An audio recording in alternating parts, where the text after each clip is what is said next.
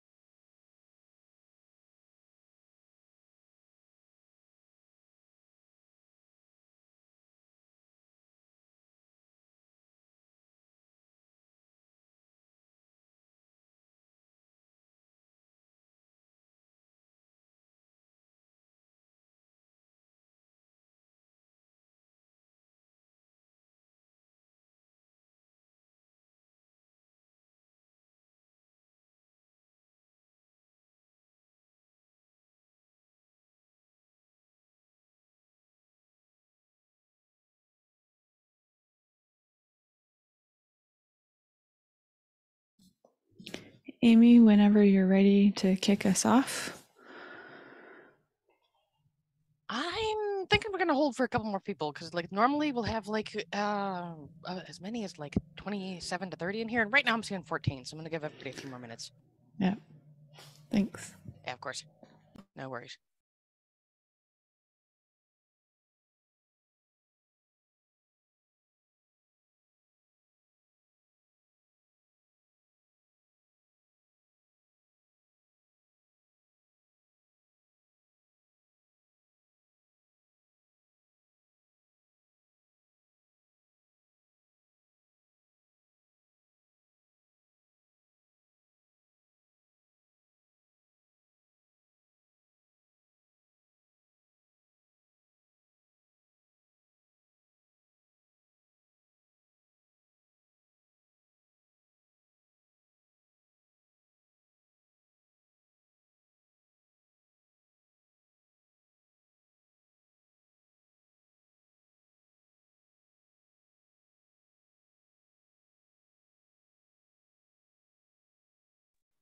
Hi, everyone.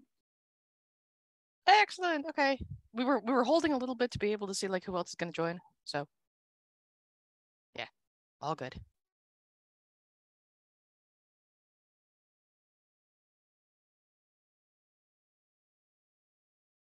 Okay, I will now kick us off. We're 4 minutes in, so welcome to your TOC meeting. Welcome to your normal LF antitrust policy news. Welcome to meeting logistics. You have made it to the meeting. Well done. Or you're watching online later. Also good. TOC members present today is going to be tracked over in the TOC Public Working Doc. And here's our agenda today. It's annual review day. Hooray! Awesome. Thanks so much, Amy. Go ahead, kick it off.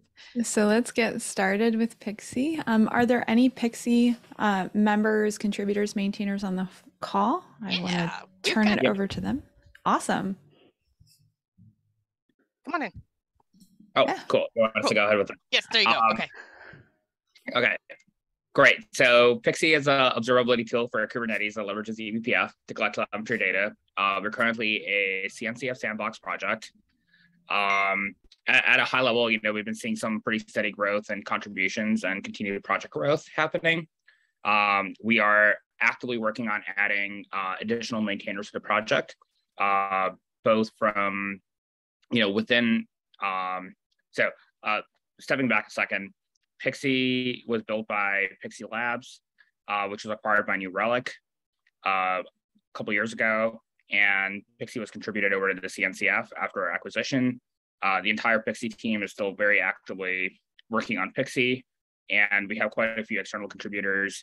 Right now, we're working on expanding our maintainers to include folks from outside of New Relic, and also to broaden our governance process to include folks from outside of New Relic. So we want to get to be a good vendor neutral status. Right now, our governance is pretty much controlled by me and Michelle, and we'd like to make that more community governed over the next few months. And we plan to resume our community meetings monthly every November. So we'll be sending out those calendar invites / locations. So happy to see an expansion of this project. Awesome. Thanks so much. Yeah, Pixie has been doing some great work in moving forward, and they are striving to increase the amount of participation and documentation that they have for the project. Does anybody have any open questions for them on the call?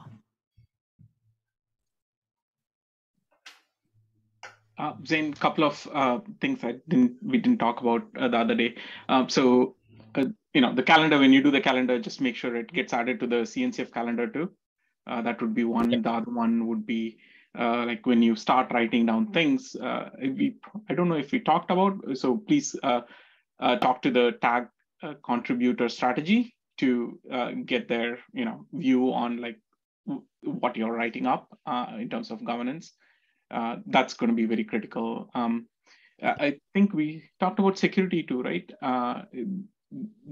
Writing down the security processes that you already follow, so people get a sense of how you do things and what they can expect from you if there is a problem, right? So those are the like 3 things that came to my mind. Sounds good? Yep, that sounds good. And we have some security reports that for the Pixie project that we plan to release. So they're just going through legal review on our side, but we plan to release those shortly. Okay, thank you. Anyone else? Okay, thank you so much, Pixie, for coming and talking. Up next is CNI Genie. Do we have any folks from CNI Genie on the call? Hi, yeah. My name is Vinay Kulkarni, and I work for a company called FutureWay Technologies, which is a subsidiary of Huawei.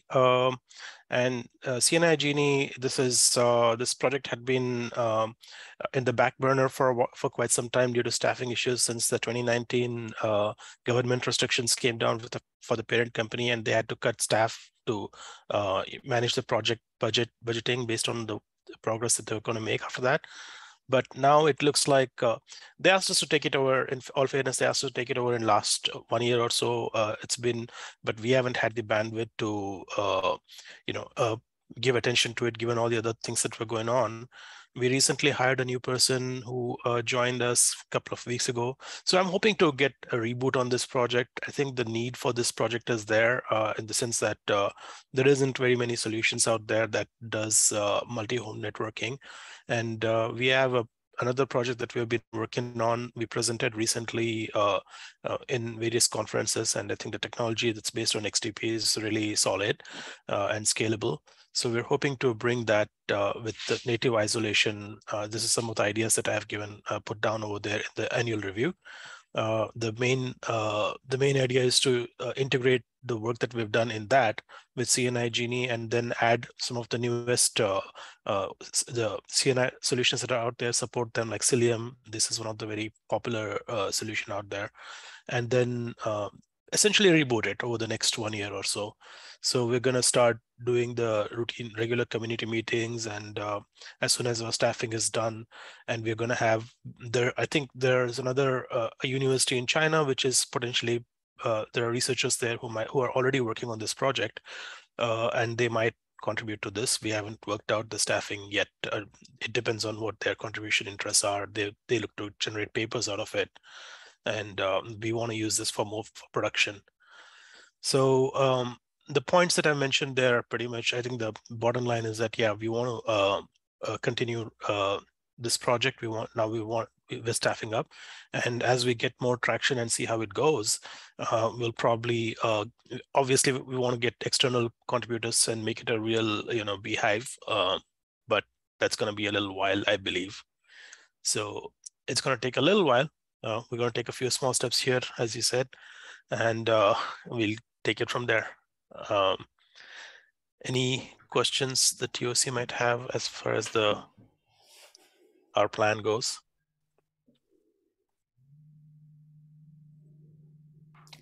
Matt was doing this, right? Mm-hmm. I don't see Matt on the. He's here. He's just figuring out a mute. Okay. He must be finding his mute button. Yeah, he's finding his mute button. I can tell. Go ahead. Matt. No, I had unplugged my laptop from my normal microphone, and when I plugged it back in, Zoom decided not to switch back. So it was just a microphone. Oops. I don't really have any other questions because they were covered. I mean, CNI Genie kind of started to stall for a while. It looks like it's getting reinvigorated in life. There's a roadmap with plans around what's going to happen and intent. So I don't really have any other questions. Yeah. Thanks, Matt. So I do want to share something here. So Vinay has more patience than me, and he's been working on a feature in Kubernetes that has taken longer than any of the things that I've had. Yeah. So this is vertical autoscaling. So, thanks for your patience. Yeah, Vinay. I took the crown from you on that one. Yeah, exactly. So thanks a lot for that. And I'm sure your guidance is going to help here. So one question I wanted to ask was, you were talking about the technology itself, the eBPF, XDP itself. But do you have a sense of what use cases that you're going to start with, when the new people come in? Do you want to do exactly what they were doing before, or go to a smaller use case like you were saying?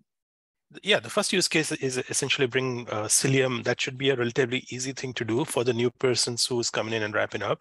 Add Cilium, and to do end-to-end testing, make sure that it works in isolation. And I think the next, the big thing that I really want to do is take our eBPF, the XDP architecture that we have, which natively provides isolation. Today, I think this came about, the idea came about from one of the talks that I listened to in KubeCon EU. This was, I believe, IKEA was trying to use Cilium and Multus, and they mentioned a bunch of issues that they ran into.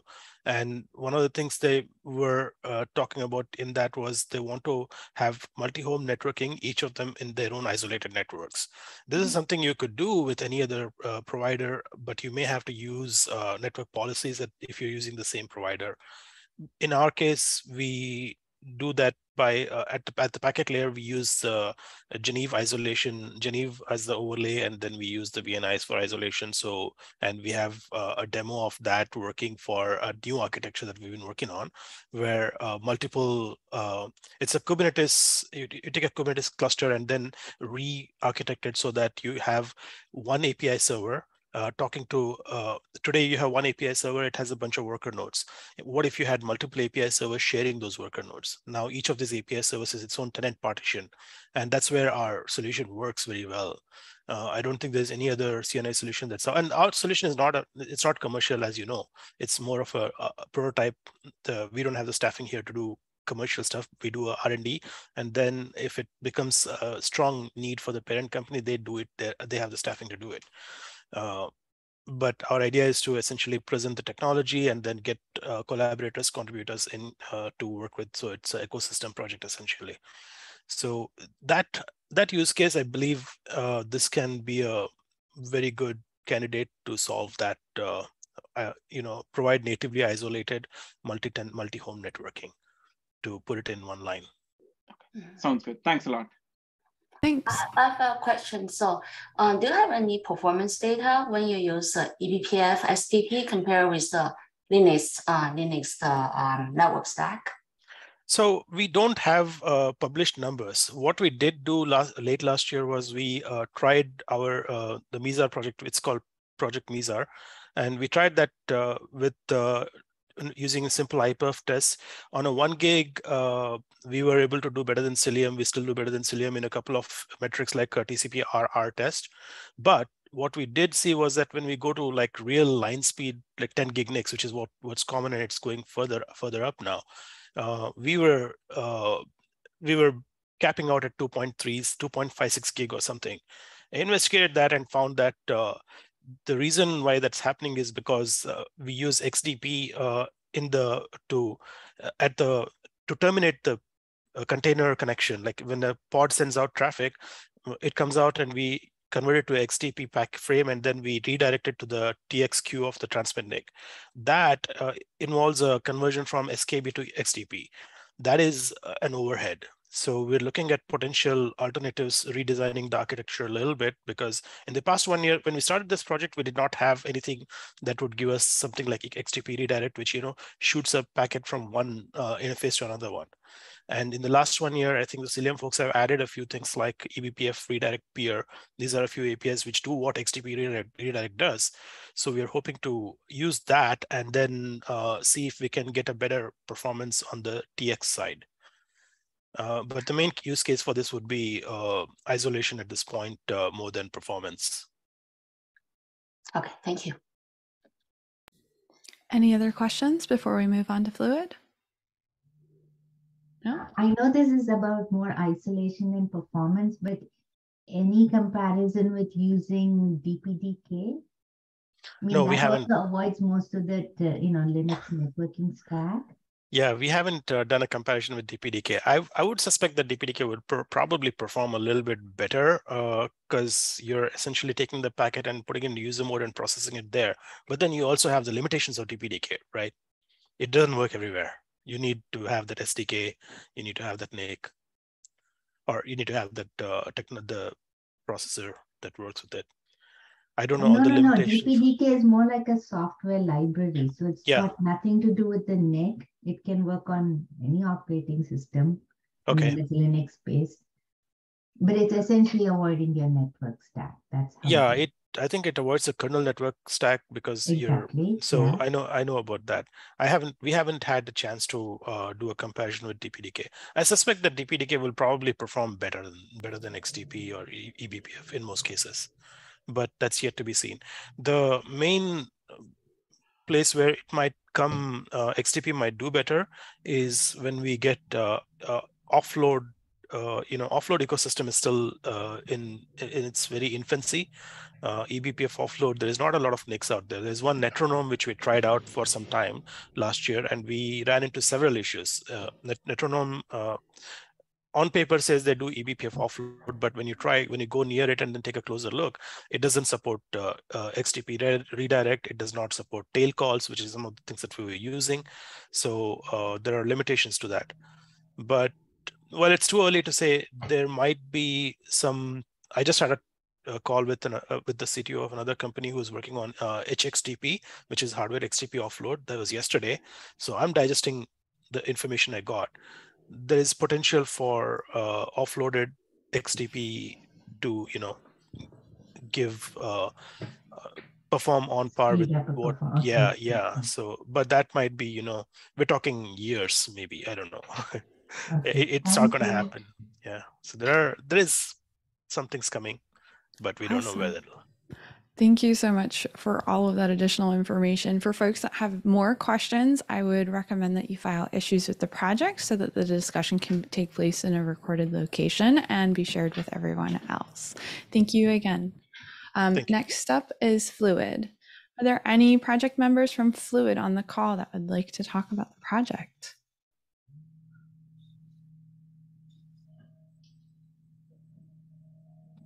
If there's no one, I can go through this. Emily? Thanks, Kathy. Okay. So Fluid provides Kubernetes native distributed datasets orchestrator for data-intensive applications. It is going very well. The project is very healthy and static. It has very healthy and static contributions. It has, bi-weekly community meetings consistently. Has 5 maintainers, 4 committers, and 9 new adopters last year. Total is 15, and has 2 releases. And the maintainers committees come from not just one company. I think at least 4 or 5 different companies. It has, several big features planned, and also they are thinking of adding more documentation and to make sure it has good maintenance of the website. It intends to remain a sandbox project, so it's not ready to apply for incubation yet. They are trying to get more committers, contributors, and users, and then they will consider applying for the incubation project. So they're asking CNCF, similar to other projects, to increase promotion of the project, and basically more channels to advocate their project. And they would like to collaborate with other projects in the CNCF, and even if could be out of CNCF. And also they want would like some technical writing support for documents. Okay.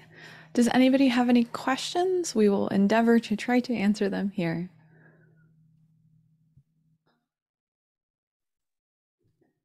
No? Okay, next up is Andrea. Is there? Anyone is from there? Andrea? Yeah. Anyone from Andrea on the call? No? No.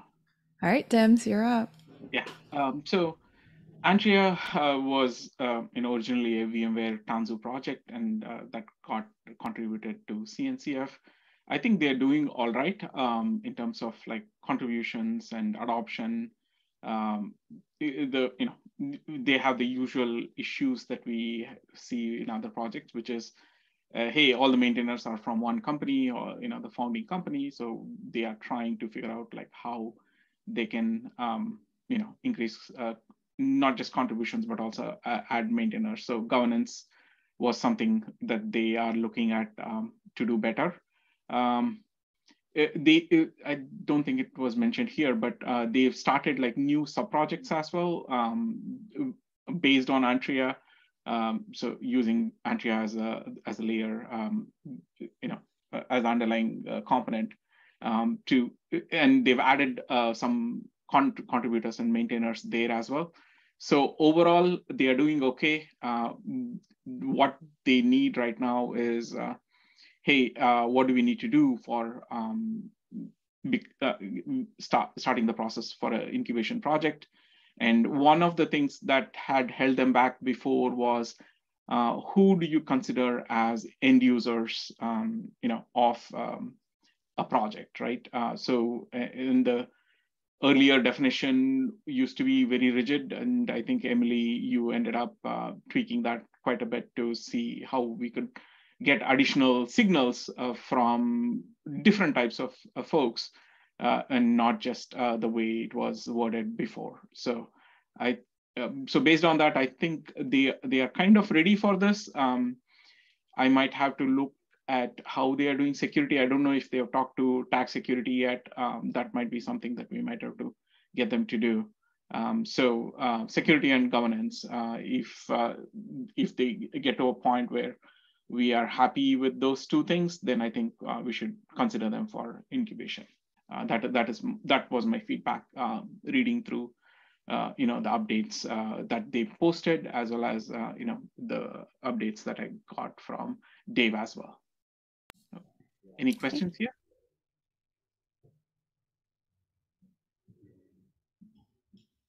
Back to you. Okay. And at Teams, which other companies are contributing? So one example would be, I think, I forget whether it is Microsoft or Google. Well, I think it was Google. Google was using, for their Windows nodes, they're using Antria, for example. So, and they got a lot of collaboration through that mechanism. I can go look at, so what I think one place what they mentioned was when somebody comes to them, they'll stay for a couple of PRs and issues, and then they go away, right? Like, because they come here because something that they are trying to do is not working, and when they are happy, then they move on, right? So that is the kind of challenge that they are facing, because at some point you need to get maintainers. You don't want people who are just doing features, right?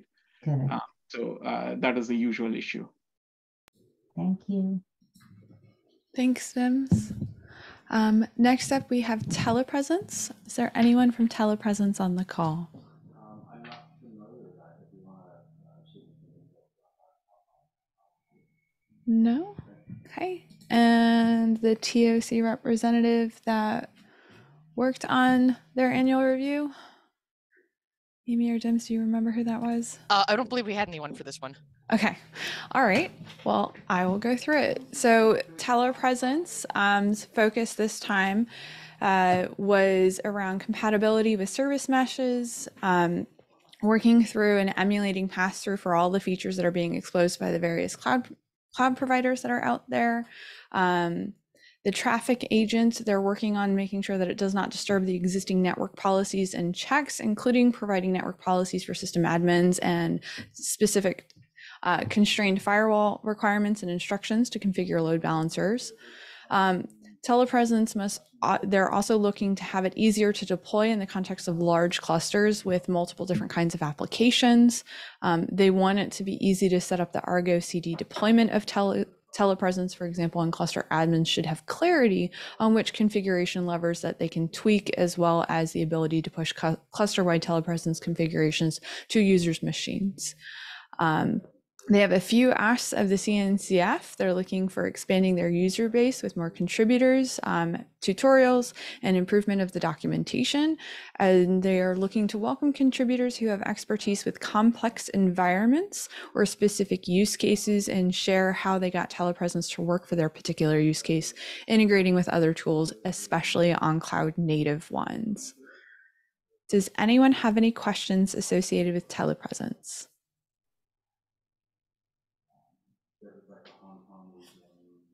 So one other thing that I wanted to say here was, like, just like any other sandbox projects, they are having the same issues around, hey, how do we increase our contributor base? How do we publish tutorials? How do we talk to and improve engagement with other CNCF projects?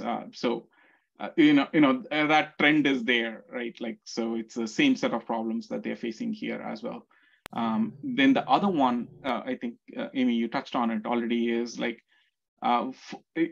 when the happy path, everything is working, like if it's this, if somebody is doing something different from the happy path that they have documented, then they run into trouble. So that is why they are requesting, people to try out telepresence in complicated deployment scenarios, so they get feedback on that. So one thing I had in mind here was for these folks to somehow talk to end user community to get that kind of feedback. Maybe they can do a survey or something and engage somehow with the end user community to see if folks are using telepresence and how to get enough feedback so they can update their docs and whatnot. Yep, makes complete sense. Yeah, anytime we're struggling with project adoption, it's usually the edge cases that catch everybody and inhibit that growth rate. So if you have experience with telepresence or not yet, recommend trying it out, or any of the annual sandbox projects that we're covering here today, and then providing feedback to the projects via an issue, or reaching out to them in their corresponding Slack channels. Any other questions on telepresence? No. Okay, moving on. WASM Edge runtime. Do we have anyone from the project on the call that wishes to talk about the project?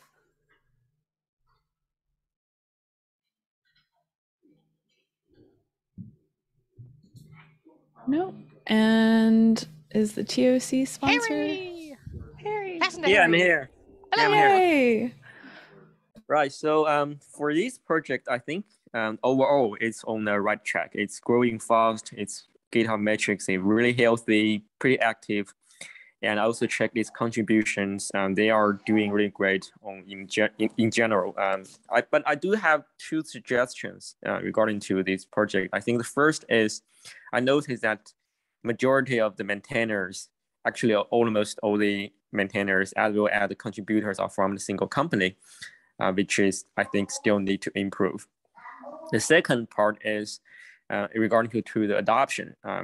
WebAssembly is essentially a cutting-edge technology, so we should not expect it adopt at a super large scale. But I do suggest that this project work on, for example, maybe publish some user studies, especially if those blog posts can help people understand how this project is helping them adopting WebAssembly. Because this project position itself, like it intend to make you develop, deploy, run WebAssembly applications faster, easier. It has also have some killer features like a very fast virtual machine for WebAssembly. I think all of those technologies are good, but I would like to learn how they are helping real world customers or real world users.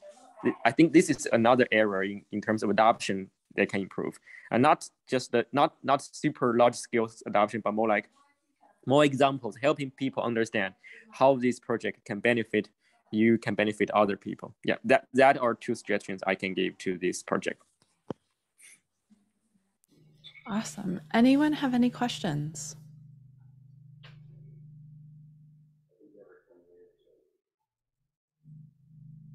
I think another thing is how this project compare with other projects in solving the similar problems in the similar areas. That would be helpful for for adoption or for users. Yeah, I agree. And also how this project actually potentially can work with other WebAssembly domain projects. I do see there are small overlaps, but I think in most cases they can work together. So it's just as I said, it would really be great if they can publish something, talk about that. Anything else? Yeah, Harry, I have Ricardo? questions. Yeah, so is the plan for the project to go into incubation? That's our goal right now, or they don't have a goal yet? I do see they have a goal to move to incubation. I think their timeline is, I think, end of this year, but my personal suggestion is it may be a little bit fast. Not very practical considering for the first issue, as I said, the maintainers are still from the single company, and the adoption, we need to see a more activities and improvement in adoption part. So I don't think the end of this year is a practical timeline. Yeah. Thanks. Makes sense. Okay. Anything else? No? All right. Vineyard. Is there anyone from the project on the call that wishes to talk about it? If not, we can hand it over to Ricardo. Yeah, I don't see anyone, so I'll take it. Vineyard is an in-memory immutable data manager to help with abstracting kind of zero copying memory sharing. And it's used for distributed data, tasks, graph analytics, numerical computing, scientific computing, machine learning. The project has seen quite a lot of activity in the last year since it joined Sandbox earlier last year. So there were end users reporting adoption in the areas of scientific computing, research facilities, I think one in France, and also fintech. These reports included one in production, a couple moving to production, and others in testing phase. So one of the goals of the project is to continue focusing on this, on improving end user adoption. The GitHub activity shows, and their stats show quite significant growth, especially in the number of individual contributors, in total individual contributors, and the number of organizations doing contributions as well. The main feature that they highlight in the project was the added integration supporting Airflow, and this is in addition to other integrations they already have for machine learning, things like TensorFlow, PyTorch, MXNet, and others, and also Dask. So that's quite interesting. And now they added support for Airflows. They mentioned in their requests for the CNCF more opportunities to introduce the project to a broader set of end users and increase adoption. So this was already mentioned a couple of times today. I think it's a common one. They specifically mentioned the fact that they submitted a few proposals for KubeCon, and those were rejected. So they see this as an opportunity to get more visibility. So I took a couple of notes on looking at the project as well. I think the added maintainers are really good, but they are still all from the same organization, which is Alibaba. So there a bit more diversity will help the project in the future. This should be one of the focus, I guess. The other one is the fact that they mentioned that they don't want to apply immediately for incubation. they want to focus on improving the set of end users and adoption they have before applying, which I agree, which sounds like a good one to do first. And then in addition to what they mentioned for improving visibility and adoption, they mentioned KubeCon proposals. So there may be having shared proposals from the project and some selected end users will kind of make the proposals more, a bit stronger. So maybe that's something to look at. And the other one is that on the website is not immediately clear which use cases the project focuses on. So making it more clear and publishing more case studies would probably help with the project as well, or at least the perception of the project from potential end users. So I think that's all I have actually. Okay, are there any questions? No? Okay. I think that wraps up all of the sandbox reviews, Amy. It does indeed. And like at this point in time, we normally move for a vote. So here I will go ahead and call a vote over in chat. Votes to accept.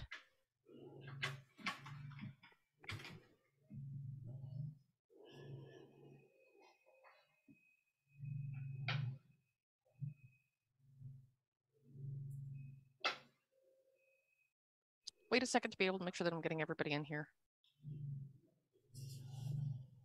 Oh, please just TOC a vote. Thank you.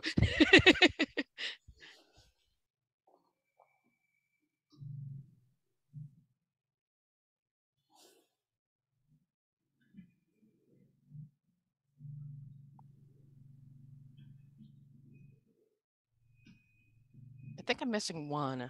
Aaron, I might be missing you. And Kathy as well. Yeah, Kathy and Aaron, please. Come on in. Got Aaron's. Got Kathy's. All right, these pass. We can move on. Thank you. Hooray. Projects applying to move levels. Any updates here? I believe Spiffy and Spire have already graduated. Give it 20 minutes. Okay. Yeah. Cloak, they have been fairly buried. I met with them once, but I don't think they've put in the effort yet. We'll just push that down a little ways. Okay. I can speak up on Flux real quick. They are ready to go into public comment period as soon as the freeze is lifted. Excellent. Let us track for being able to have that be a November 1st. So I'll put that on my minders. All right. Any other updates in here?